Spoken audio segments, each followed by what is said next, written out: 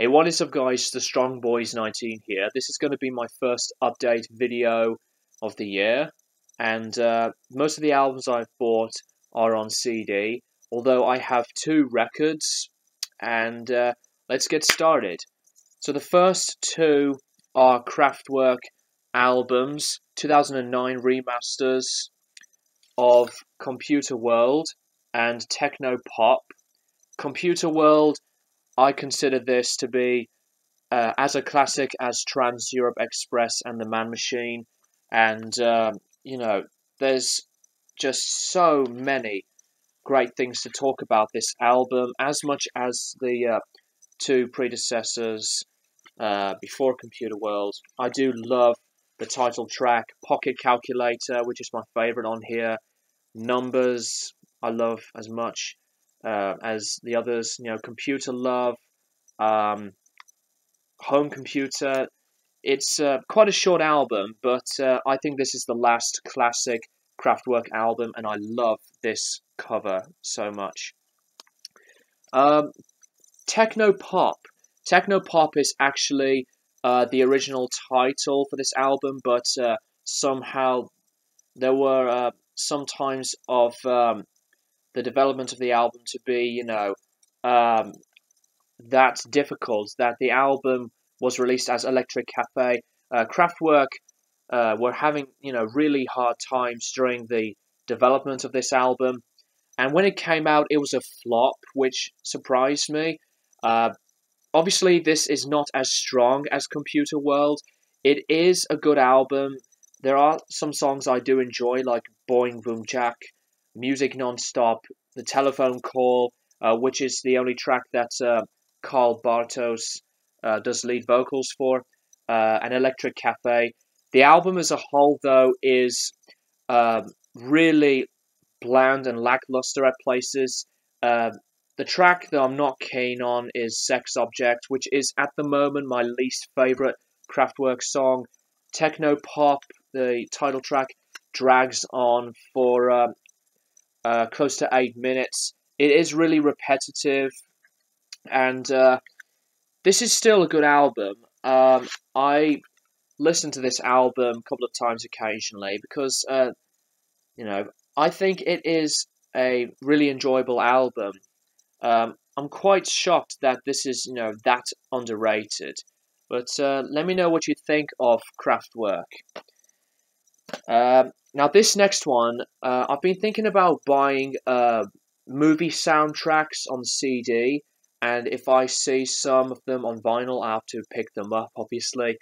I've been thinking about collecting these soundtracks to one of my favorite movies of all time, like Taxi Driver, The Godfather, and Silence of the Lambs. But here's one soundtrack from a movie that's very iconic, and it's just a landmark movie in Clint Eastwood's career. Same with the director of this movie, Sergio Leone. The Good, the Bad, and the Ugly. What can be said about the music to this? It's a really good remaster. I've been listening to this, not all the way through at the moment, but from what I've been hearing from this original motion picture soundtrack, it sounds really good. So that is that. Mastodon, with their debut album Remission, via Relapse Records. Very neat packaging, and the horse is in bust, as you can see. It comes with this little sticker of the album. I believe it's a sticker. I think so. The CD is in there, and I do love the artwork that Mastodon have been using from their albums.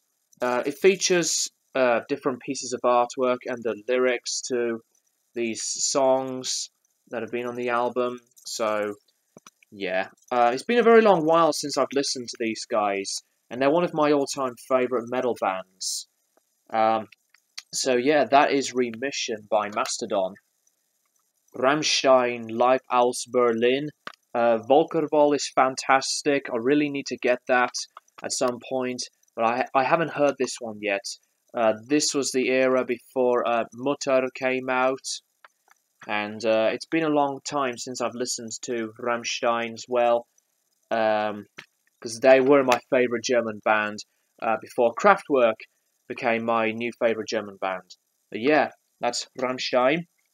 Another album from a legendary German band, Tangerine Dream, Encore Tangerine Dream Live 1977. This is a very good live album. I think Logos Live is a bit of a stronger album than this, in my opinion, but there are some very nice, sweet elements of the ambient music and proggy electronic stuff on here. And there's even some lead guitar work on the track Cold Water Canyon, which I really enjoyed. So that is Tangerine Dream. Neil Young, Peace Trail. This is a very mediocre album. I was expecting something, much more better for this album, but I gotta say that the Monsanto Years is a better album, even though that album received tons of mixed reviews and controversy and some hatred. But, excuse me, I was a little bit disappointed with this album. There are a couple of tracks that I do like, but the other tracks, for me, just don't really fit for me. They are just a bit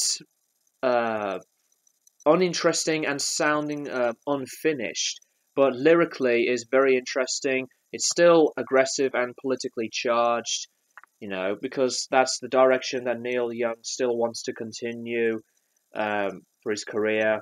But I'm surprised that this got mixed reviews, and I wanted to buy it because I'm a big Neil Young fan myself. But maybe this album will grow on me. I don't know. We'll just have to see. So that is Peace Trail by Neil Young. Now the last two are the records. Brian Eno, Reflection. You can't really see Brian very well. Well, just a tiny bit. It's a very dark picture. It's a one-track album that's 54 minutes, and this is a very nice sounding, laid-back, quiet, atmospheric type ambient album. But what annoyed me about the vinyl release of this album, it should have been released as a single album because it's one track named Reflection that's 54 minutes long, a 54-minute album.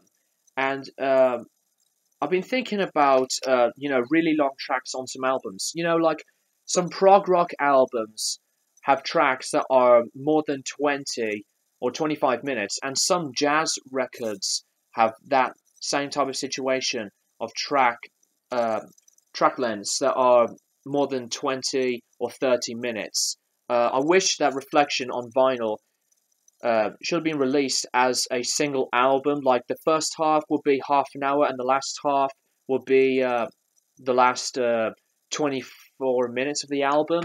So I was a bit annoyed that this was released as a double album because I was trying to, really enjoy the mood and the vibe of listening to this album, but I had to, keep swapping the sides on both of these double albums, and it just spoils the experience for me. I don't know. So that disappointed me.